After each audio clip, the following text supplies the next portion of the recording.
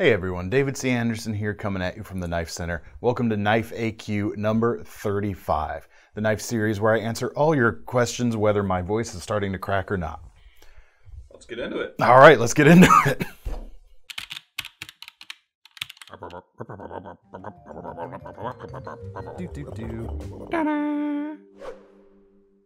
All right, everyone, thanks for submitting your questions in the comments section of these videos. We've been having fun. Well, I always have fun anyway, combing through them and coming up with some fun answers. If you want a chance for one of your questions to be featured, as always, just leave them in the comments section below.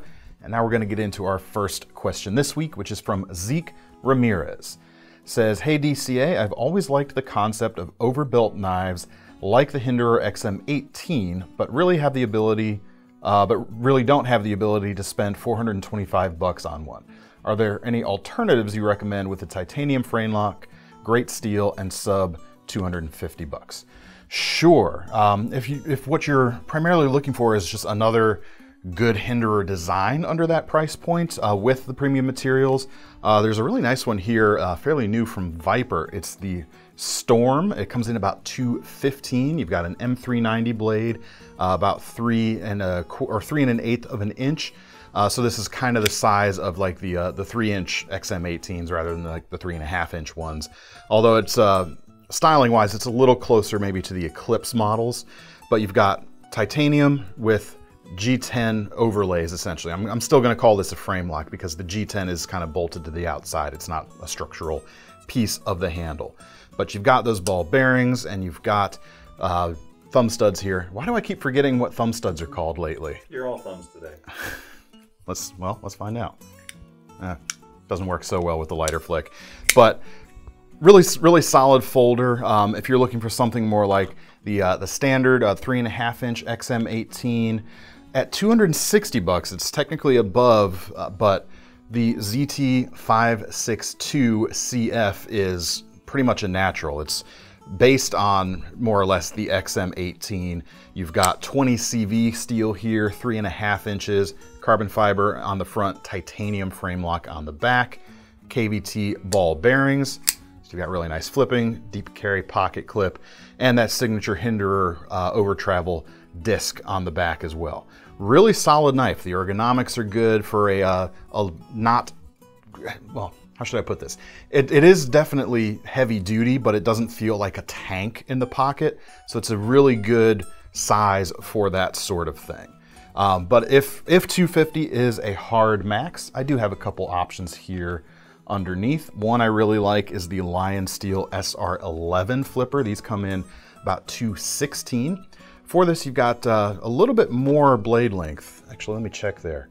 Actually, it looks about the same. We've got 3.7 listed on the website, but nice broad drop point blades, Sleipner steel, high flat grind, so you're gonna slice pretty well, but it's nice and tough.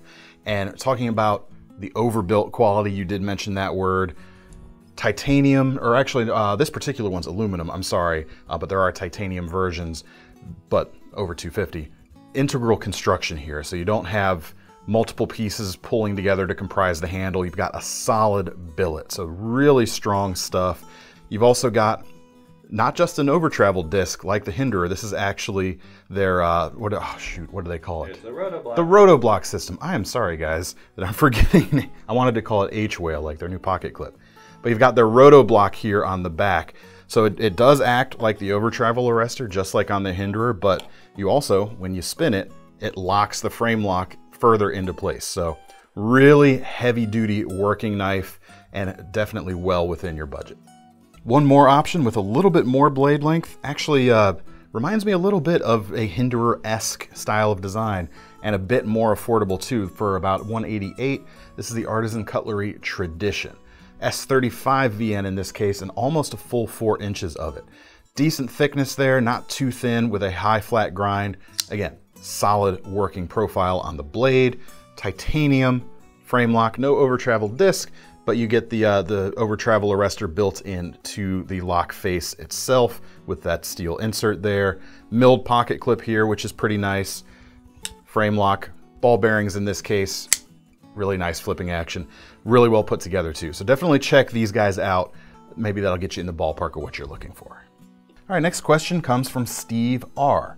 Looking for an EDC food prep knife with the following stats: one hand open and close, 4 to 5 inches plus or minus, it's pretty big, and non-serrated. Fortunately for you, we've got a new item in here which is just about perfect, the Liong Ma Cuff V4. And these come in, for the base G10 versions, come in about $338 right now. And you've got a 4.25-inch blade here, MagnaCut Steel, high flat grind, kind of a modified sheep's foot profile and almost Santoku-esque in its shape. You've got a nice angle from the orientation of the edge to the way the handle kicks up, so you've got a little bit of clearance on a cutting board if you're doing food prep type things with it. I will say something like this, it's not necessarily the best at like rocking cuts. You can pull it off, don't get me wrong, but with still, even with 4 inches, it's not a lot to work with for herb mincing, but you could certainly do it with this. Works really well on pull cuts and slices as well. And then it's a great big EDC utility shape. Cutting through some big boxes, opening packages, you still have enough of a point there to use it very nicely, but you'd be able to trim up some onions real fine with this, do a little herb mincing, certainly cutting meat and that sort of thing. Really nicely considered for the intended job of this knife. Folds up like so. You've got a broad thumb hole here, makes it very easy to open. You can even very easily do that middle finger flick. Works really great. Nice and smooth, nice and solid feeling as well. The handle also nice and smooth, so again, a little bit easier to keep clean. You've got the frame lock, you've got that nice pocket clip there on the back. Just overall, a really solid option. You've also got carbon fiber, and forgot to talk about one key feature. Monoblock construction for the back spacer and the front scale. Gives you a really solid platform, not quite as solid as a full integral like that Lion Steel, but a little more solid than some other things, and it looks really clean too. Opposite side of the cleanliness side though is if you had an open back construction, it would be a little bit easier to clean out the inside. So take that into consideration as well, but I think this is probably what you're looking for. All right, next question comes from Given PNW. Better food prep folder between the Spyderco SpydieChef and the Liong Ma Cuff 3.0. I'm glad the 4.0s are in, because if it was just between the SpydieChef and the 3.0, I think it's no contest. The 3.0 is nice, and it's a nice utility shape, but for food prep, it's getting pretty short. So between those two, hands down, I'd go with the SpydieChef.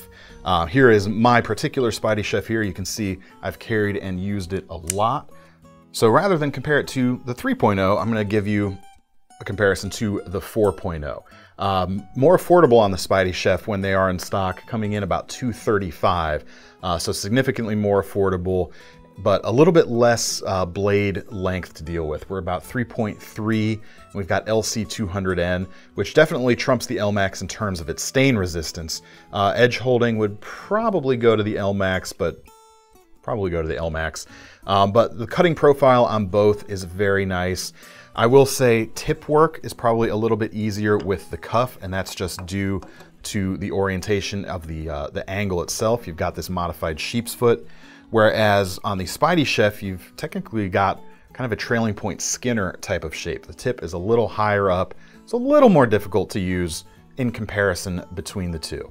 Same deal on the pull cuts, works really well. I'd probably give rocking cuts the advantage to the cuff, both because of the length and the geometry. You've got a lot more travel, a lot more rocking, a lot more variance in angles, I should say, between the front and the back of the rock on the SpydieChef, but it takes a little, consequently, it's a little bit more to use it, if that makes any sense. Cleanliness though, you've got the same thing in the pivot, no bearings here, but open back in this case is gonna be a little easier to clean, and the titanium is gonna be very nice as well for that respect. So hopefully that gets you in the ballpark, kind of choosing between the two. Both really solid options, so that's kind of my two takes on it as a user of the SpydieChef, definitely. All right, next question comes from Duncan, Idaho. It's a Dune fan here. Definitely have to beware of Chinese brands steel, he says. One no-name copy of a popular design advertising D2 steel was found to not be It was some different steel. So what you're saying is there's a company out there that makes its business by copying and stealing other people's designs, and they're not being completely honest about the materials they've used? Kill surprise. It's my surprise face. Thomas is wearing his as well. Come on, guys. You know, so, I mean, what you're going to want to do is stick with, you know, name brand stuff. Don't stick with people who are ripping other people's designs off. And if you want to avoid clones as well as these kind of, you know, unscrupulous copies, stick with a reputable dealer, folks. Like, there's hardly any way you can verify the authenticity of a thing, whether it's from eBay and even Amazon nowadays. Like, stick with folks where you know you're going to be getting a good product, where you know there's customer service to back it up if something is wrong. And I mean, there are a ton of Chinese brands out there nowadays that are putting good work out. Politics aside, they're using the right materials, they're using actual D2, because they're actual names on the thing and they're not stealing other people's designs. The stuff we carry here, you can definitely rely on. And I'll tell you this for sure, if we ever find out something we're carrying is not being honest with the materials, we're gonna have them booted out of this building in a heartbeat. No ifs, ands, or buts. So that's my recommendation to you. Don't buy clones and buy from a reputable dealer. Seems to make sense to me. Anyway, next question is from Hinderer PX. Do I need to worry about an OTF opening in my pocket? Pretty much no. When we're talking about a double action OTF, you're dealing with a slider switch. This here is a Hogue exploit, for example, with a side slider switch. Really nice design, and you can see how the switch works there. Essentially, for this to fire, you have to move the switch completely. As it rests, the blade is not under spring tension, so it's not just gonna fly out on you. You actually have to push it forward until you get to that point where the resistance builds right there, and push past that then in order to fire the blade. If this is just walking around in your pocket, even if something does happen to catch that, it's not gonna move it very far, and if it does, it's just gonna snap it right back. So pretty much a non-issue with this style of blade. Unless you're trying to wave it. It takes some doing, but... Could you wave an OTF? Don't do that. There's a reason we don't let Thomas in front of the camera sometimes. Don't do that. All right, next question is from Shamey. Was just wondering if there were some similar knives to the Ontario RAT-1. I've had it in my pocket for a while and was looking for something similar and maybe with a different blade steel. Thanks. Sure, some of the ones we like to talk about as kind of competitors to the RAT-1, stuff like the steel wheel cut jack, and even the Spyderco Tenacious Lightweight. But there hasn't been, until now, what I've kind of thought of as a true, like, heads-up competition to the RAT-1. But now we've got the new Becker folder, the BK40. And in my mind, these things go toe-to-toe, kind of head-to-head. So I'm gonna go through a quick comparison here between the two. We'll start with pricing. The BK40 comes in at $40 right now. The RAT-1 is a little bit cheaper, starting at $32. But if you want a upgrade in blade steel, it comes up to around that $40 mark or more in some cases. But let's talk about the blades there. Similar length, we're about 3.5 inches or just over on each of them. Similar profiles, but a bit different. You've got the clip point here on the BK40 with a high flat grind, and you've got a slightly thinner blade stock on the RAT with this drop point and a full flat grind. So in terms of outright slicing efficiency, the RAT is going to take the cake there a little bit, but then you've got a little bit more rigidity on the blade of the Becker as the trade-off there. Now, as for materials on the blade, you're dealing with AUS 8 on the Becker, so that's a really it's a solid entry-level stainless steel these days. You've got the stainless qualities, it's decently tough as well. You can also get AUS 8 in the base model of the RAT-1, and that is the less expensive version. If you want to trade some of the toughness and the stain resistance of the AUS 8 for more edge retention, there are the D2 steel options coming in closer to that $40 mark. So you don't have that option currently on that Becker folder. So, but if stainlessness is important to you, the D2 is not going to come into the equation very much. Now, as for the handle, it should be no surprise if you followed the Becker versus Ontario Rat and SE fixed blade debate over the years. Handle comfort almost always essentially goes to the Becker, and that's still the case here as well. I'll start with the Rat to kind of lay the groundwork. You've got injection molded scales that are just flat.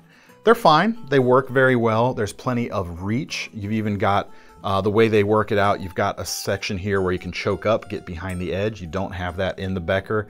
And I will say, if you've got really big hands, the more rounded nature here at the end of the Ontario handle might be a little nicer as you fall off the back.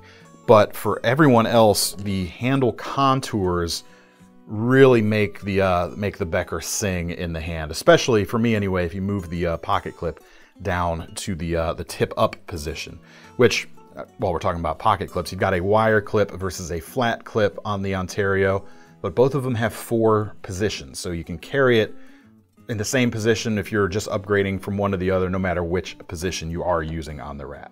Both have liner locks too, as you can see. Both of them also have brass or phosphor bronze washers in the pivot as well, so a good choice for a knife that's going to be getting out there and getting dirty. But you can see what I'm saying here about the tail end of the Becker versus the tail end of the Ontario. If you happen to have hands that are too large for the Becker handle, it's fine when they kind of crest over this beak, but you might prefer the Ontario in that case. But for me, I wear a size large or extra large glove depending, so that's why I say I have slightly larger than average hands, and it fits me just about perfectly, if I'm honest. You've got the little bit of finger guard there at the front, just like on the Ontario. Not so much a space to choke up, but when we're dealing with actual sharpened edge between the two, pretty much about the same there as well.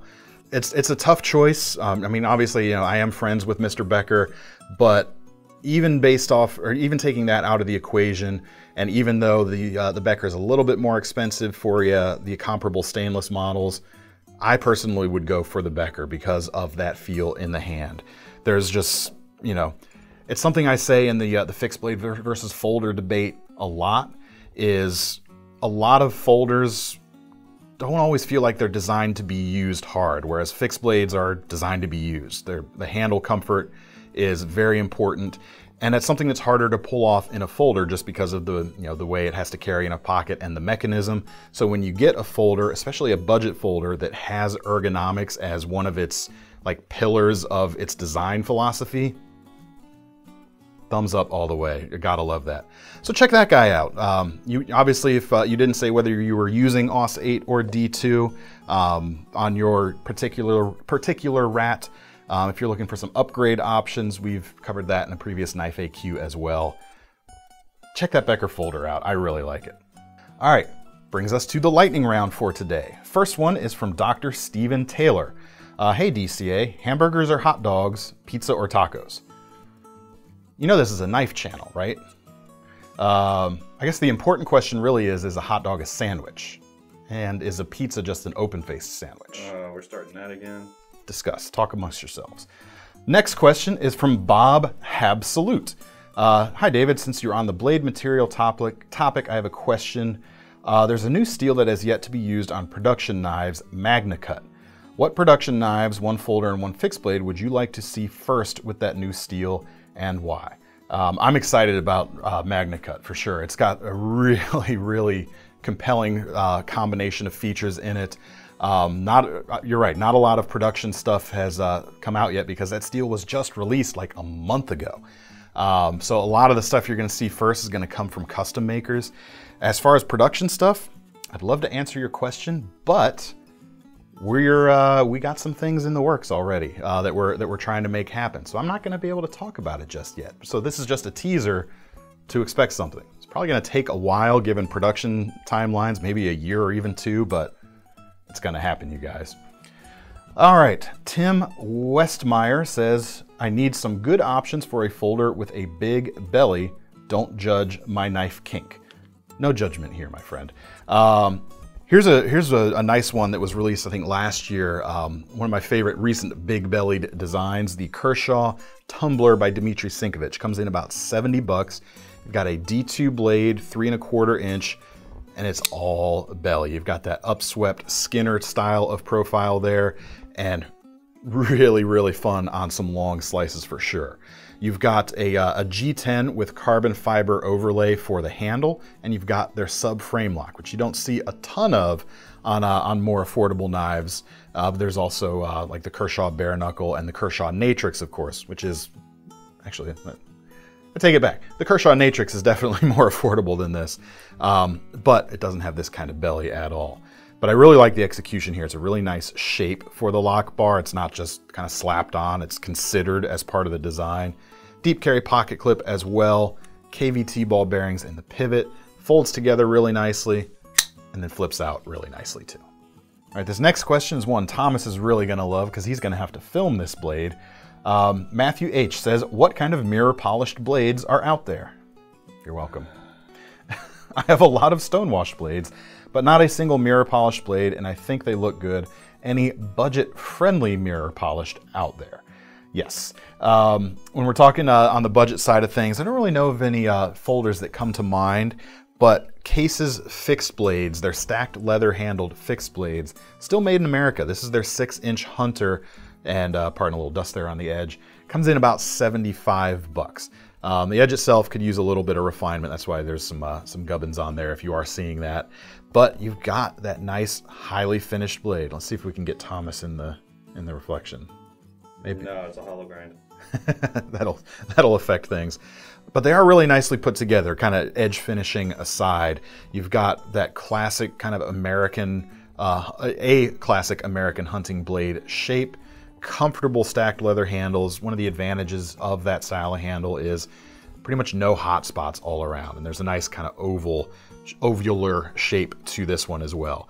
I do have, I mentioned my hand size. It's a little tight for me, I will grant you, but there are some other blade shapes at some even more affordable prices on these guys as well, and they come with a nice leather sheath too. All right, next question comes from Pat Eagle. What's a good fixed blade with a Kydex sheath for EDC and a 7-inch blade for under 50 bucks? That's a lot, especially if you want actual real Kydex. That's kind of expensive to do, so it may not happen the way you think, but I got you something that that'll work. Cold Steel's GI Tanto comes in 24 bucks. You've got a carbon steel blade in this, 1055, so nothing spectacular, nothing special, but very tough. And it's certainly a toughness-oriented blade. Synthetic injection molded handles here. No Kydex, but you have similar style of retention with Cold Steel's Secure X, and it'll of course fit aftermarket belt attachments if you don't like what comes with it. That's pretty much what you're gonna find in that size with a Kydex style sheath for under that price. Me personally, this doesn't strike me as a very EDC friendly shape. I'd probably go with the standard SRK. It has a 6-inch blade. This is the more expensive version because we didn't have the carbon steel one today when we were filming, but a little bit more EDC friendly and the same style of sheath. All right, which brings us to our last question, our most serious question of the episode. Gideon Stuff asks, what pocket knife would Crocodile Dundee carry? In addition to his buoy, of course. I think there's only one legit answer, and that's the fancier versions of the Espada XL from Cold Steel. Comes in about $350, but it's magnificent. And I mean, that hit the classic Crocodile Dundee buoy was it was Australian gunsmith John Bowring, if my notes here are correct. It had some really good aesthetics to it. So the folder obviously has got to match the attitude and the aesthetics of that. And if there's any knife that deserves to have that phrase said about it, when you pull it out of your pocket, pull the Espada XL out, grab the ambidextrous thumb plate on the hem of your pocket. So as you pull it out, swings the blade open, then you can go, now that's a knife. And now I've done that on video. Yep. I've said the phrase. I never wanted to say it, but it's okay because it's worth it for a knife like this. That is indeed a knife. That is a knife. Absolutely. There you go. S35 VN, 7.5-inch blade, triad lock, G10, and aluminum bolsters. Very nice. Very nice. Well, that is all I've got time for today. Thanks everyone for your questions. Keep leaving them down below in the comments. We need your questions to keep this series going. If you want to get your hands on any of these knives, we'll leave links in the description as always to take you over to KnifeCenter.com and sign up for our Knife Rewards program so that you're going to earn some free money to spend on your next knife when you buy one of these knives today. I'm David C. Anderson from the Knife Center signing off. See you next time.